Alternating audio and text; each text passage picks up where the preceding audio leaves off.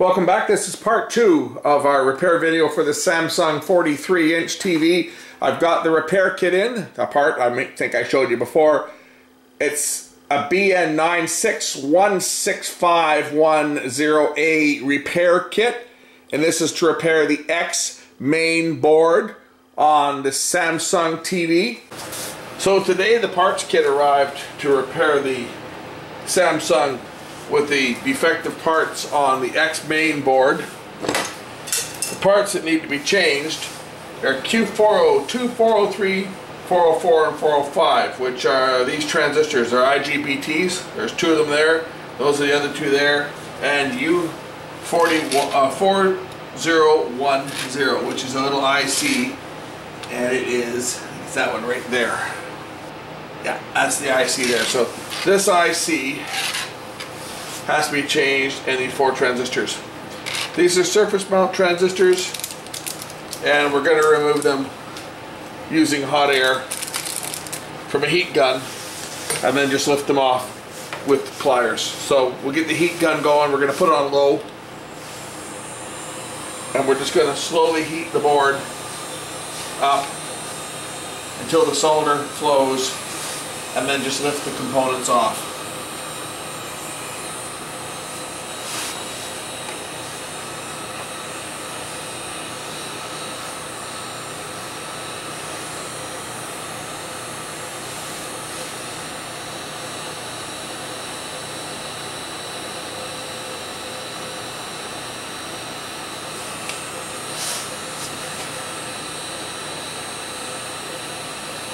We're just going to gently heat the board, move the hot air in a circular type motion just to evenly heat the board, and once the solder begins to flow, once we get the parts hot enough to flow the solder, we can just lift the parts off.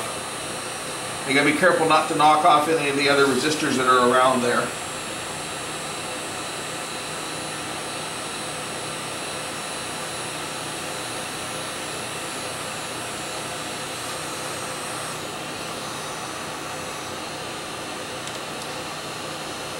You gotta be careful you don't knock off some other parts.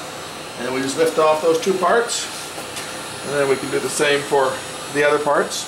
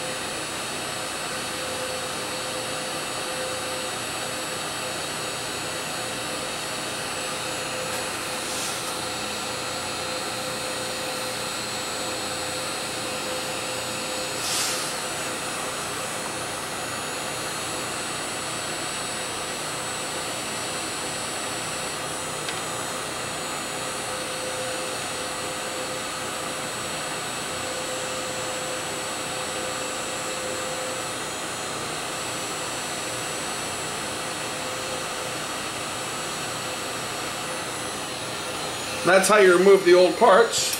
We're going to clean up the board and prep the new parts to install. Just to show that the parts, these are transistors, are blown. If we take the meter in diode test mode, we can test these transistors out of the board, and these are the parts that are indeed shorted. The diodes that in video number 1 looked like the diodes were also blown, because the diodes are connected across these transistors. If I look back at the board, the diodes that we're testing as shorted before are in fact not shorted. They're measuring current in one direction only. So these other diodes are fine. It was just these 4 transistors, and the drive IC is going to be changed. So we have the 4 transistors here.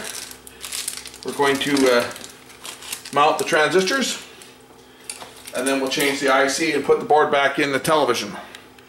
Now I can attach the transistors by conventional method, just using an iron and solder. I don't need to use the heat gun to replace the transistors, as I just need to solder the leads in place.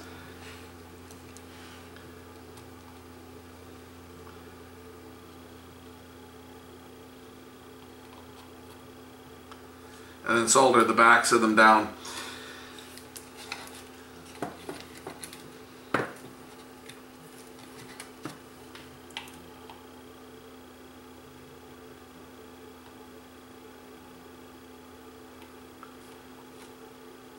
Heat them up and push them down onto the board.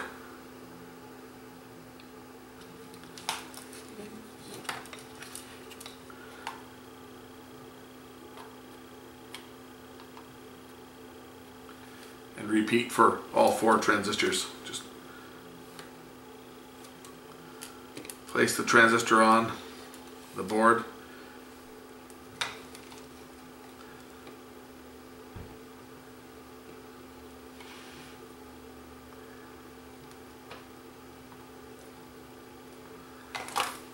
Solder down the emitter and base, and then heat the back of the collector up.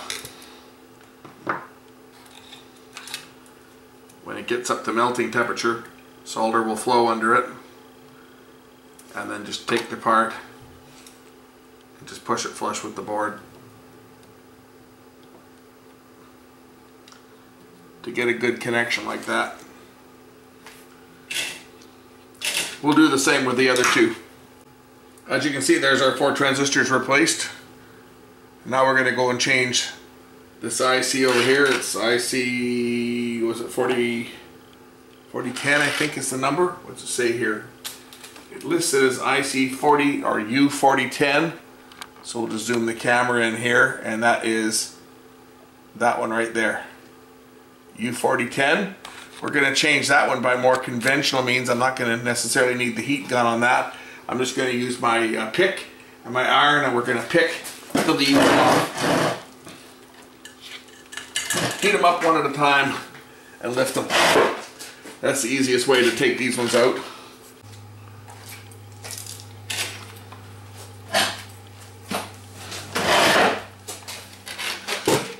Try and show this off as best I can.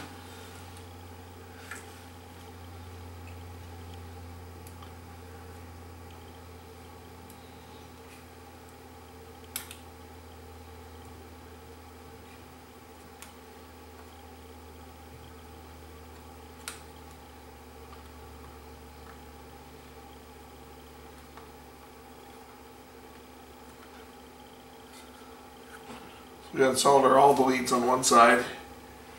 I know it's hard to see on camera because, well, I gotta get my hand in here to work on this thing, and I gotta see what I'm doing, so.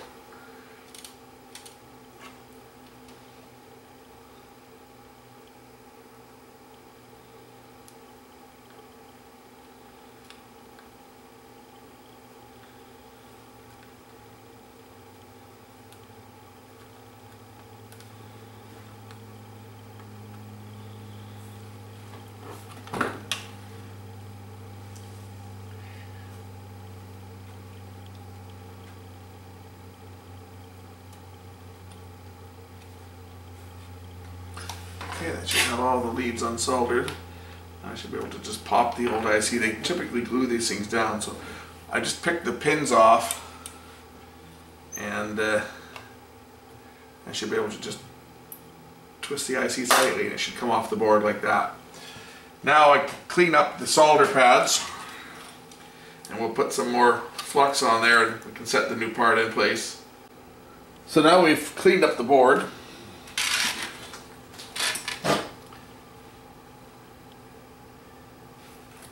Time to reflux the board, making sure that there's nothing here that's going to cause a problem. We're going to put a bit of flux, a little bit of liquid flux on the board here. Dab a bit on with my trusty screwdriver.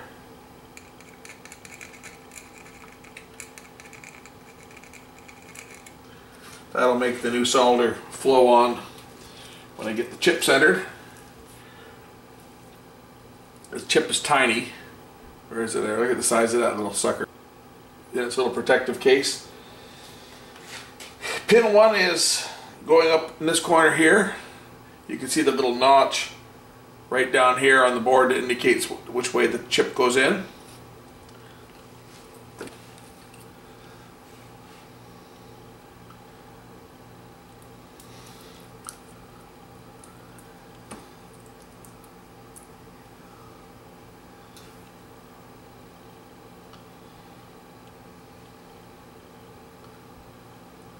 The chip itself has a little dot to designate pin number 1, and that's the direction it goes, right there. It's going to set it in place here.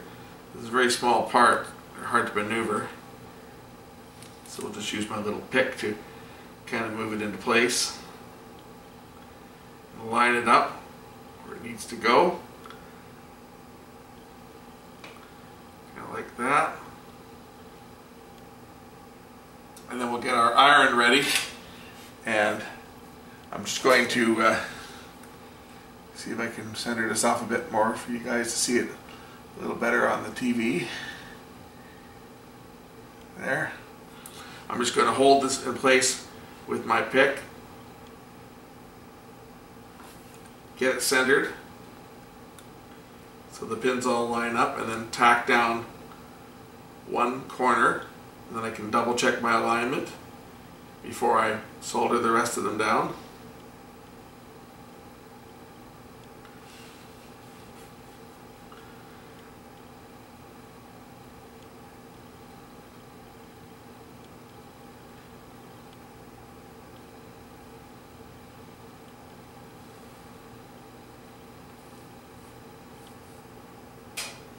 Okay, that's got the IC tacked down in place.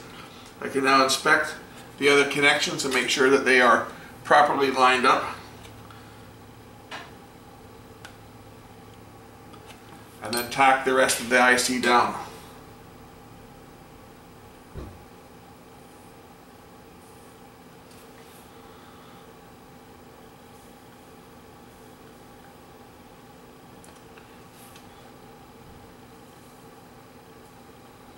And then I can go back and put a little bit more solder just over top of each of the pins.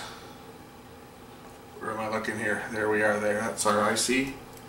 So I'm just going to go tack down this just a tad more solder.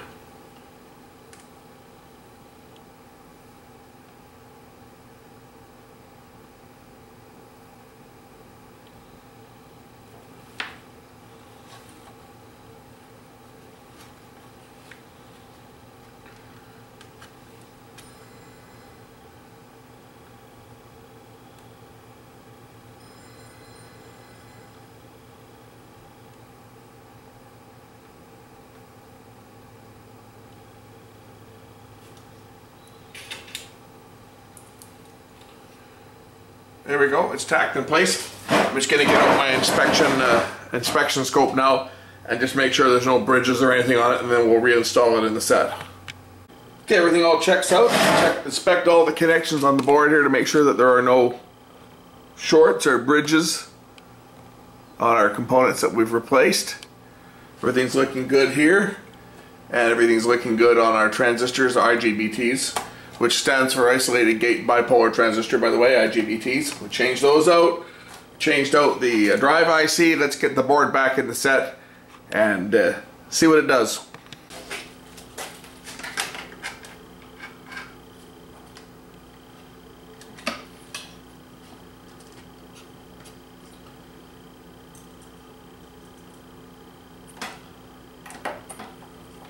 I got one of the strangest phone calls today. You know, I checked my messages and I got a phone call from a client that I shot his wedding in 1998, and he calls me up out of the blue and just asked, by chance, do I still have the tape, because he'd like to get it on a copy on digital.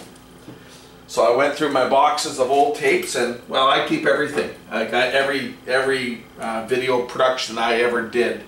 I've kept the master tape. So I give him a phone call and let him know that I've got the tape, and he was pretty excited to hear that I still had the original tape. Okay, got the board mounted in. We're going to reconnect the ribbon cables.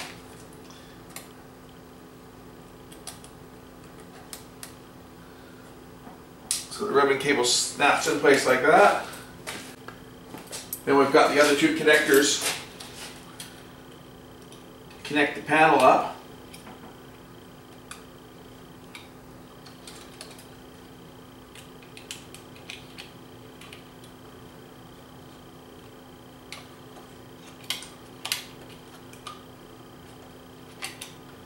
Make sure that it's seated properly. There we go.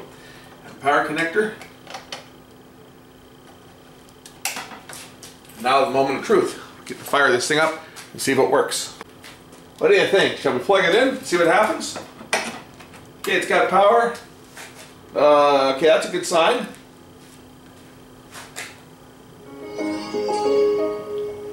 And that's a better sign. Let's turn it around and see if we have a picture. I fixed it! Thanks for watching. Bye.